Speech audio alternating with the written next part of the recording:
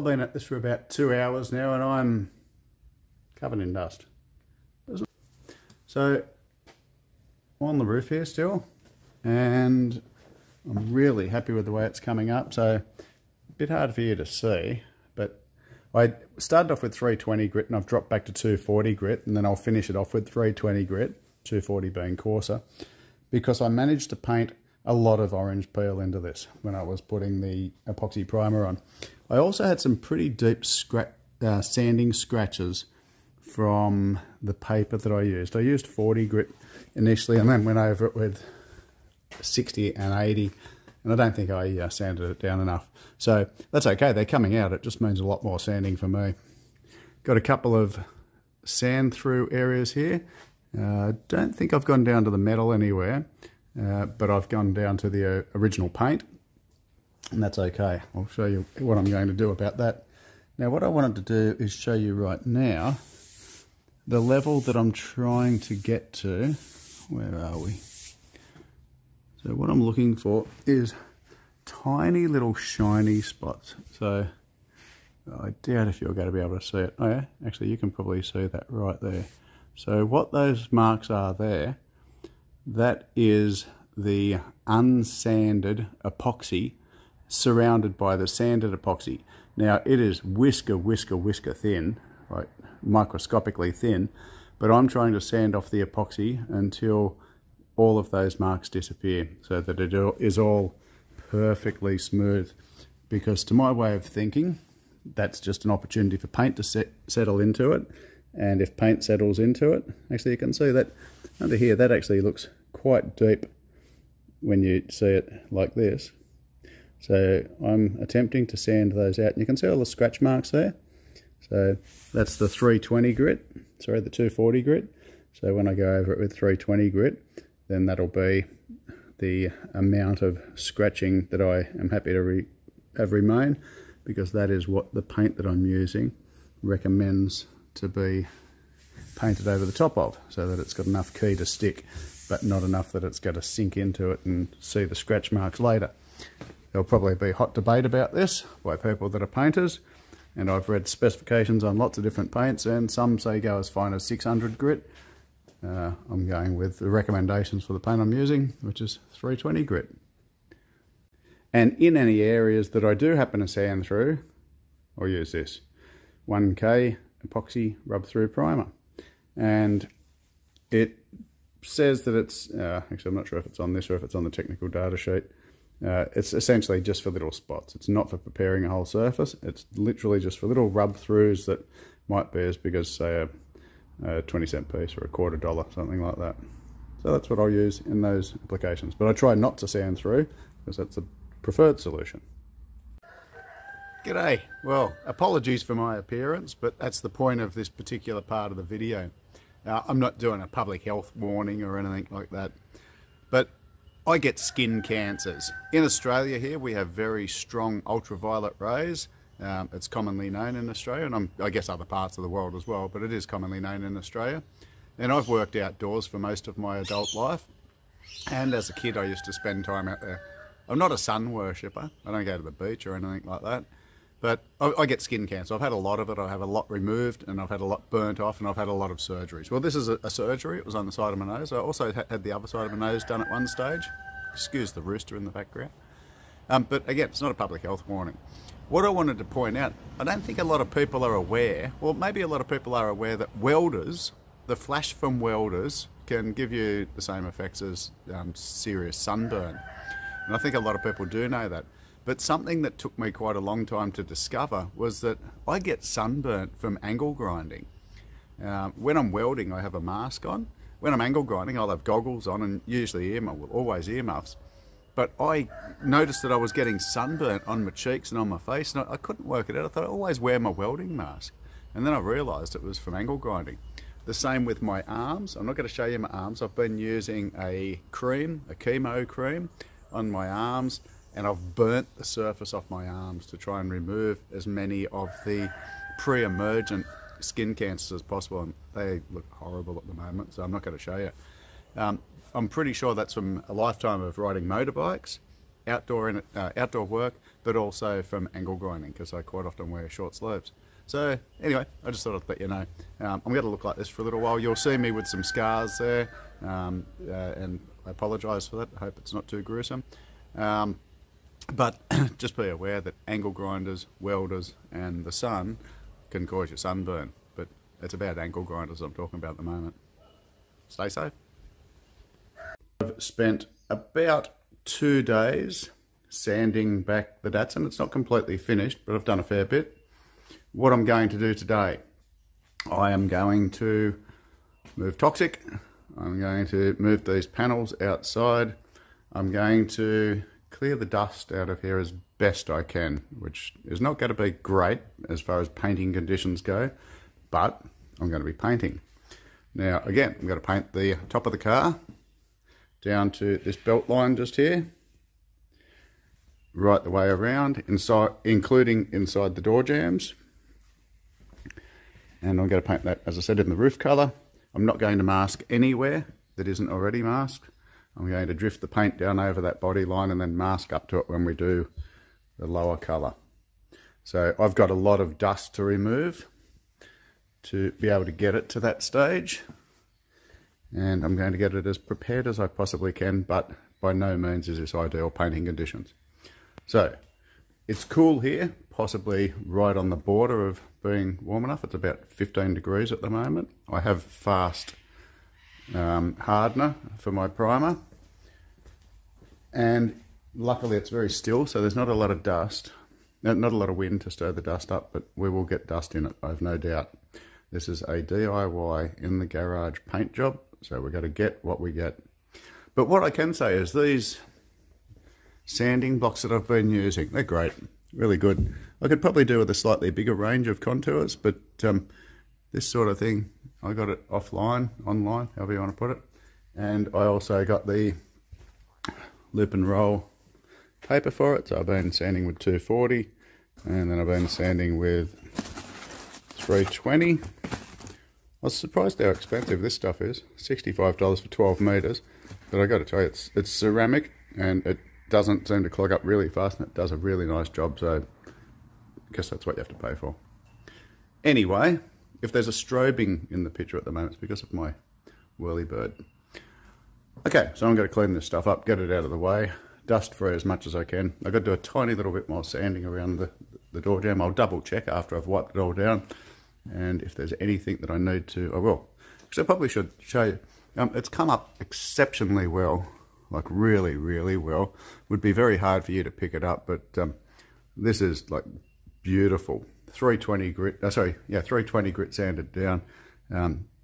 It's almost like you could polish it. It's come up that well. So, and there's a few sand through areas.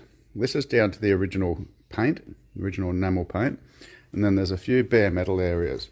I'm going to be using this, which I have shown you before, so I'm going to just be touching that up. I actually need to check the drying time on this, because if it's too long, then I won't be painting today. So hopefully it's not too long. Anyway, let's move on.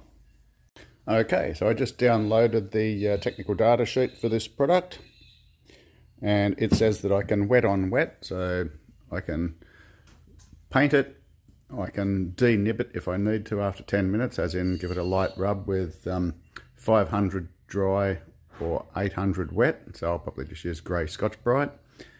And I can't paint it over enamel. So these rub-through areas could be a concern.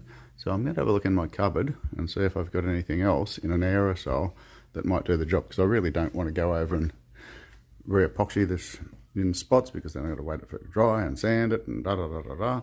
I prefer just a little aerosol thing that I can go over. So hopefully I've got something. It's not something I use, but I know that I might have something, so I'll have a look. I've got a bunch of old stuff in the cupboard there. I don't use any of this. I think I bought this one at one stage and never used it. And I bought this one, which I have used. It's a plastic promoter. I'm not going to use any of them because I really don't like aerosol cans, this generic type stuff. I don't know if it's any good for anything else.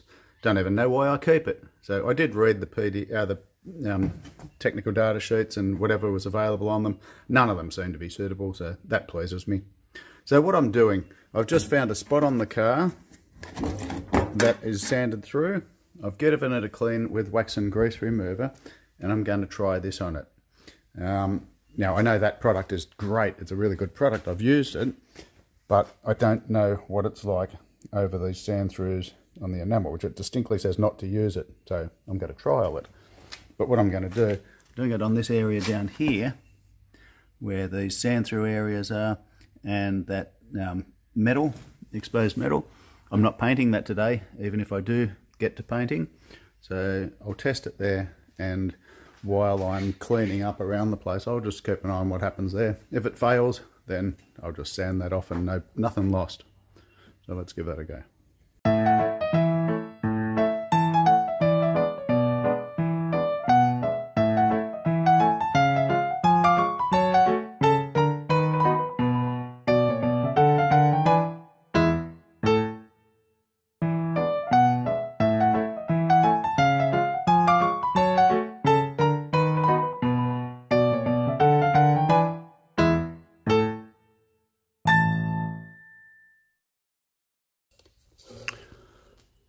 Well, I've gone through and I've sanded any little spots, and then I've vacuumed the car, I've blown it off, I've then blown it and wiped it with a brand new microfiber cloth, and then I have wax and grease removed it with brand new microfiber cloths, and I've done that about 4 times.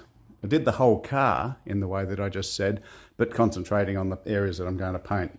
Now, I haven't done anything about the dust on the floor yet, and I'm going to go through and I'm going to vacuum that rather than sweep it and see how that goes. But if I need to, I will sweep it and then I will de-dust the car. I've gone through, and this was some advice I got from, I can't remember who it was. It was a YouTube channel, and if I can remember it, then I'll put it up there. But I got advice from that YouTube channel that by blowing the car down with like 70, 80 PSI and then painting it with, say, 30, 35 PSI air pressure, then the likelihood is that I will blow all the dust out, as much of the dust out as possible when I'm blowing it with a higher air pressure, so that when I'm painting it with the lower air pressure, it's not going to be as inclined to stir the dust up. Sounds logical, sounds good in theory. We'll put it to the test. So I'm about to clean this area up. Oh, and on the spot spray, be about an hour, probably more ago, that I put it on, and that's it down there. And I intentionally put it on some areas where there was enamel visible, like this, and like this, and a bit of bare metal. And I know that it's good for bare metal. Whoops.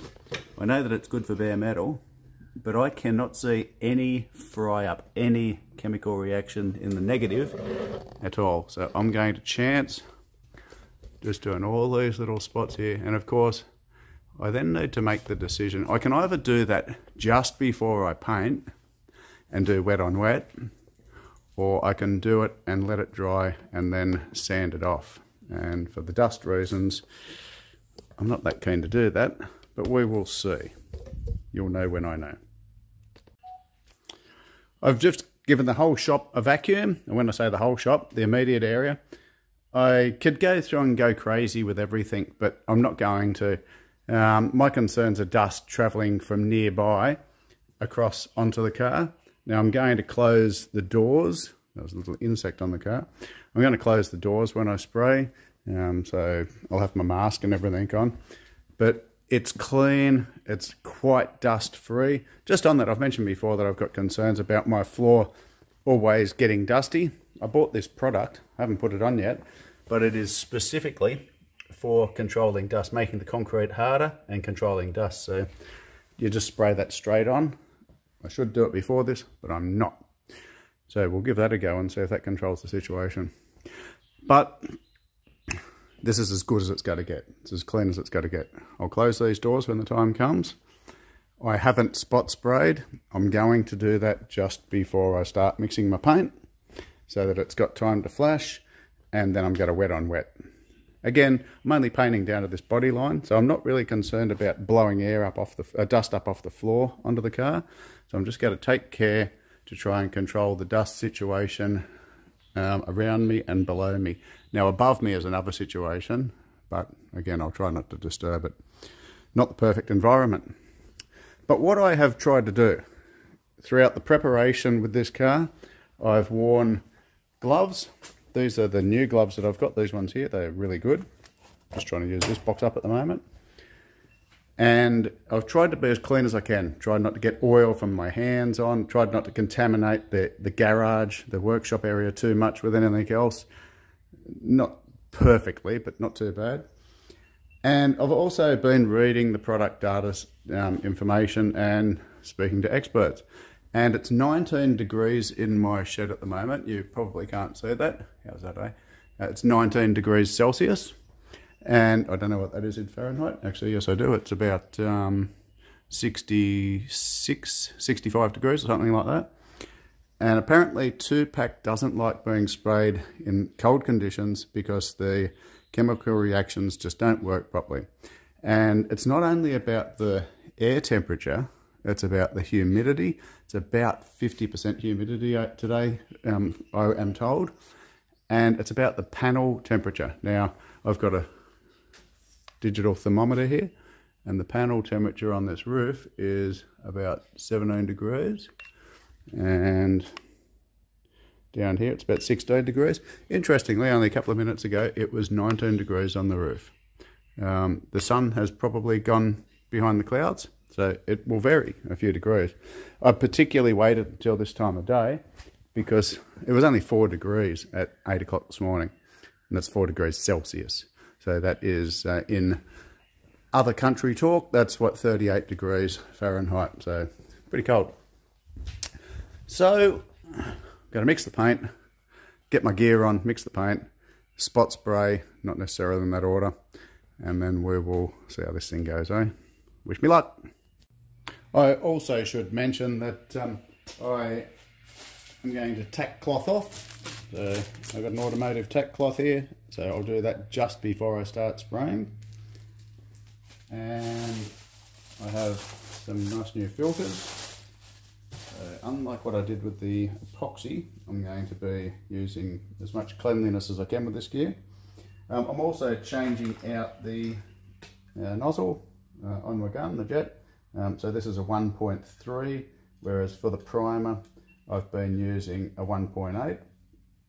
So just fitting that in, so put the new needle in there. So yep, this is a 1.3 mil, and I will be running an air pressure. I'll need to check, but I think about 28 to 30 psi, but I'll check the technical data sheet. And I'm going to, for most of it, have full fan, full open air, and I've already set my trigger so that it gives me full control there. I've wound it back. Oh, I haven't set it. That just contacted. Got to take it about an extra quarter of a turn. That should give me full control. Sound like I know what I'm talking about, don't I? And I'll put a brand new filter in the gun as well. Also got myself some overalls, some coveralls, which you'll see in a little while. Okay, so I'm kitted up. Look at that, eh? Look like I know what I'm doing. I'm just preparing to spot spray those areas that I spoke of. Got my gun set up, filter, etc. And I've got a fan over here. That's the only door I've got open in the workshop. I've got it open, it's pointing out that way, and what I'm trying to do is extract the overspray out that way. Now it'll draw it across everything else, but I'm not really worried about that. I'm hoping I can take some of the overspray out, and maybe it'll draw dust that direction as well. We'll see. It's my form of extraction fan. Now there's probably some of you going to be saying, you know, you're creating an explosive environment. Quite possibly, I don't know. People have said the same thing on forums, and people have said they've done it for years. Hopefully I don't explode. If I do, you won't see this video. Wish me luck.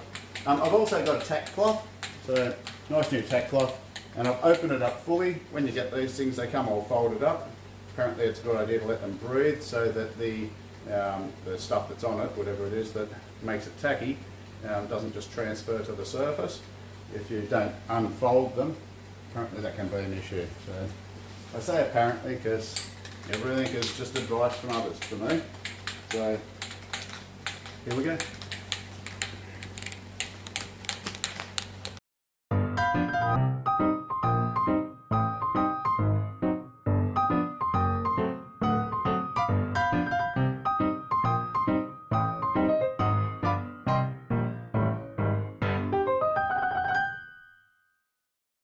Well, that was probably a lesson in what not to do with a tack cloth.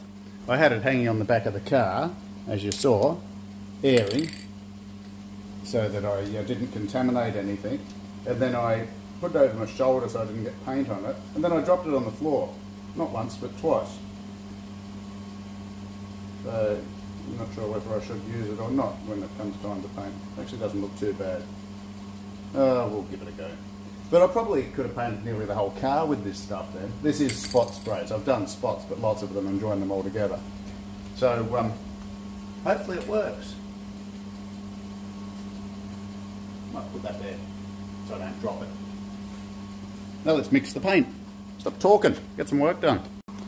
Well, I made the decision to use the tack cloth, and I'm glad I did because I didn't denib the spot primer. As in I didn't sand it because I didn't want to create dust. But what I found that when I was tacking it, it's almost like it denibbed it. It took it from, like it felt a bit rough, like going over a fine sandpaper, to really smooth. So I take that as a win. So I've tack clothed it, I've tack cloth denibbed it, and I have my paint set up, ready to go.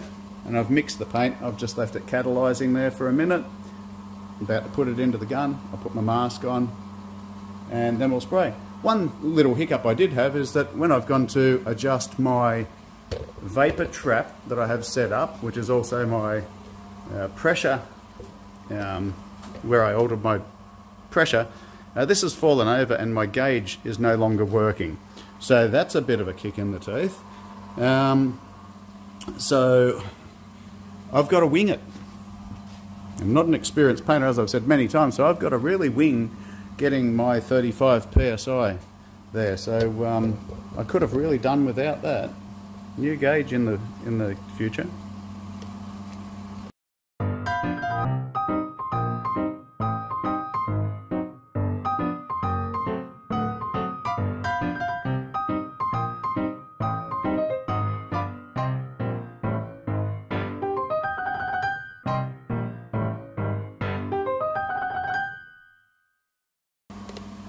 I've got my mask on, so it might be hard to hear me. First coat down, not exactly perfect practice, but you can now see it's white. Hopefully you can hear me. I've only got one spot here where I've got some fish eyes that have happened for some reason. Just down in the middle of the camera there. Maybe a couple of bits of dust, but otherwise not too bad.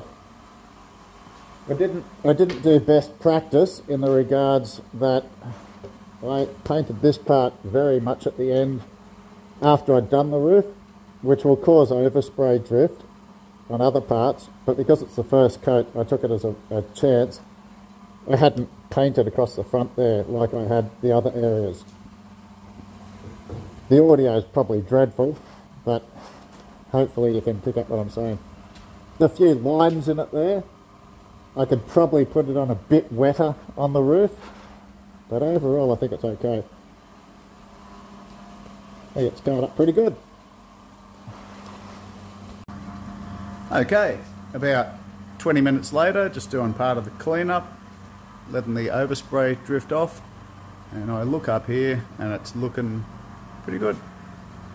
Pretty happy with it. There's a little bit of orange peel along the side, and there might be a little bit of dustiness in this pillar, but overall I'm pretty happy with it. This is actually a satin finish, so I don't know if this is as satin as it gets or whether it will dry more satin than this. I've got a fast hardener in this because of the cold weather, but when I touch it on the masking tape errors. It's still a bit tacky. But what I'm actually looking at right at this point in time is that bug right in the middle of my roof. So I'm going to try and get him out without doing any further damage. I just used a folded over bit of masking tape to get him, but unfortunately it done a fair bit. So could have done without that, but what do you get, you know? So where are we? That's where he just was. Yep, right there. And that's where he had been. Yep. Get that in the big jobs. Pretty good otherwise. Oh well. What do you do? Okay. I don't know, it's probably an hour since I painted this. It's quite... it's tacky, but nothing will stick into it now. It's a good time to remove any of the masking that's up next to the paint, I believe. So I'm not going to drag the paint, but hopefully I can peel it away from the paint without peeling the paint off the car. I guess one of the risks of doing the primer and then the paint all in one hit is the primer could be stuck to the masking tape, and if I peel it I might take the whole lot off, so I need to do it carefully. I've run around any contact edges with a razor blade to try and make sure that doesn't happen, but let's see. The windscreen and this rear window is the main point. I think everything else is just on the rubber seals, so we'll see.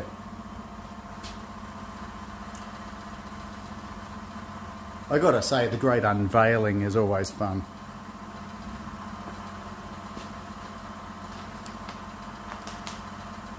Just got a razor blade.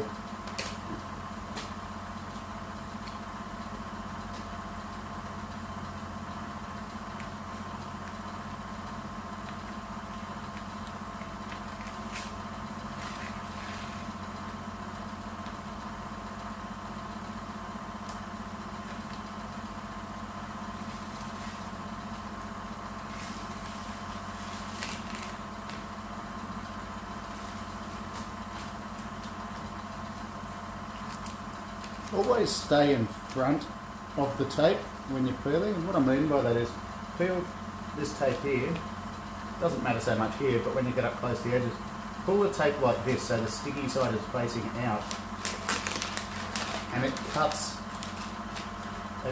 the paint away from the tape. I'll show you when I actually get up to that edge, just be careful not to drag anything on this paint.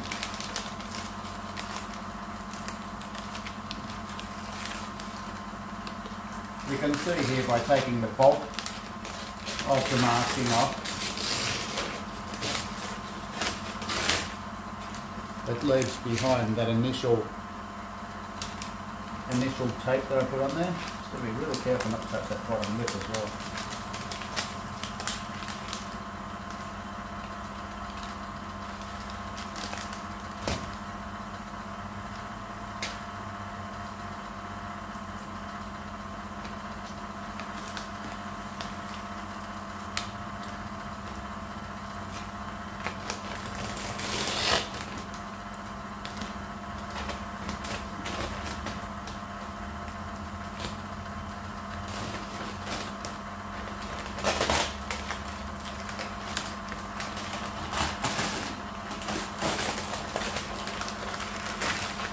Careful not to drag this across the paint.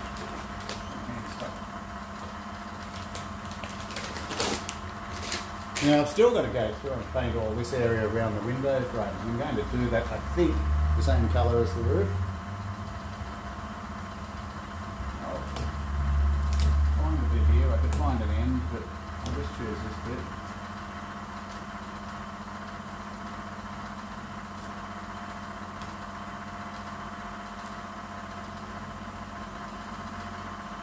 Don't ever leave your masking tape on too long, and particularly if you put the car out in the sun. It bakes on and you'll have trouble.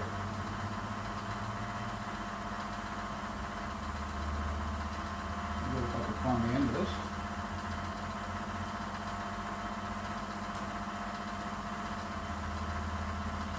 I bet I go to the end. Good place to find the end, but bloody sticky tape all over me.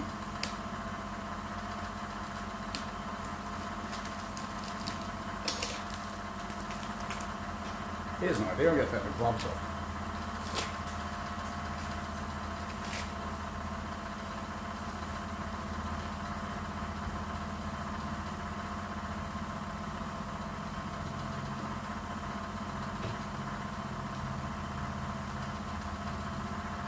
Okay, so I'm clearing it back, but on quite an acute angle like this. So if it does hit the paint, it should cut the paint rather than take the paint with it. That's the plan anyway.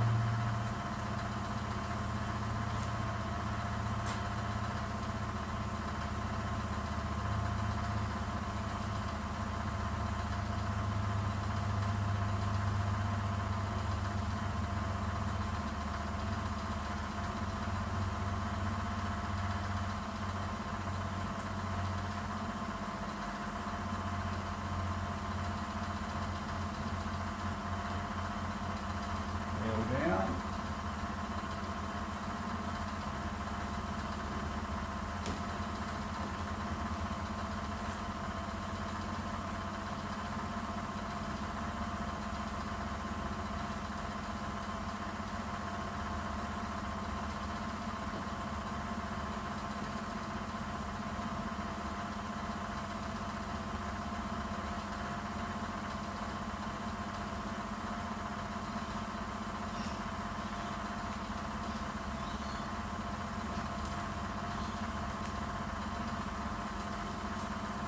I knew when I was masking this that some of the rubber was exposed and some of it was covered, and some of it already had paint on it from when this was painted previously. But I think the line that I've left behind is pretty neat, even though some of the rubber is painted. It'll crack, but what do you do? Okay, I'm not going to take you through this whole process. There is a little bit of overspray on the rubber just here. I'll go through with a bit of sandpaper and clean that up later. Let's have a look.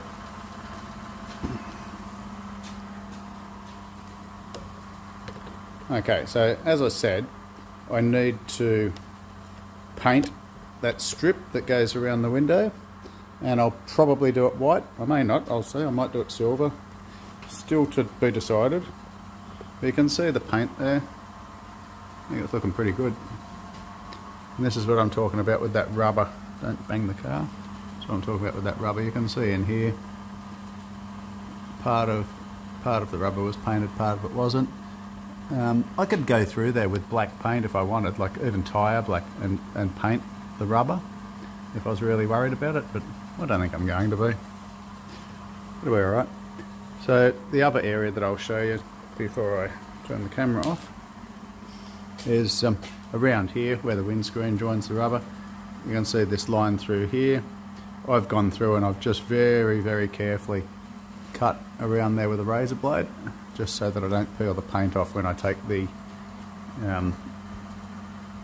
mask off. And you have to be very careful when you're sanding to ensure that you actually get right into those edges to sand them, because if that part is smooth and not sanded, that's when you got to peel your paint off taking the mask off. So got to be careful of that. I can see a dent in the roof that I missed right there. Oh well, can go with the bug track. Well, you don't need to keep watching me unmask the car, I don't think. Well, we've got the windows unmasked. We've got to leave the doors masked up because there's no reason to peel those away because it's behind the windlace. So there's no interference with paint that's got to be seen.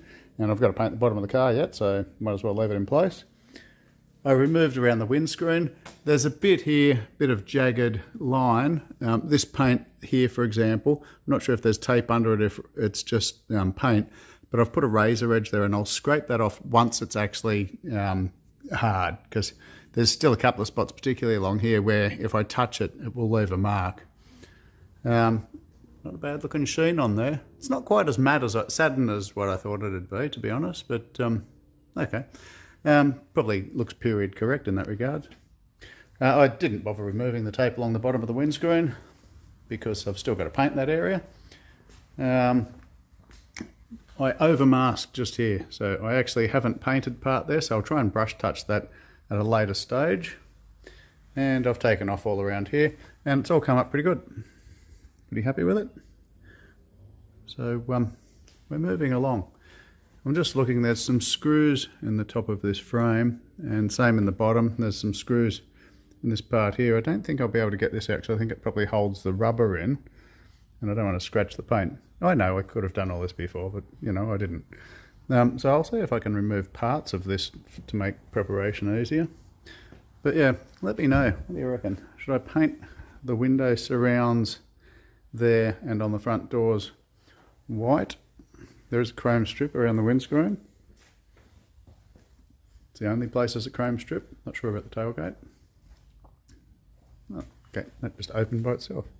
Oh, I did damage the paint down here just a little bit. That's where those fish eyes were, and I don't know if it might have contacted it or something when I was closing it with the paper on it, but oh well.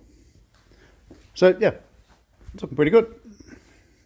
I'm happy with it. You're wondering what colour the rest of it's going to be, aren't you? You'll just have to stay tuned. I think you'll like it. I will.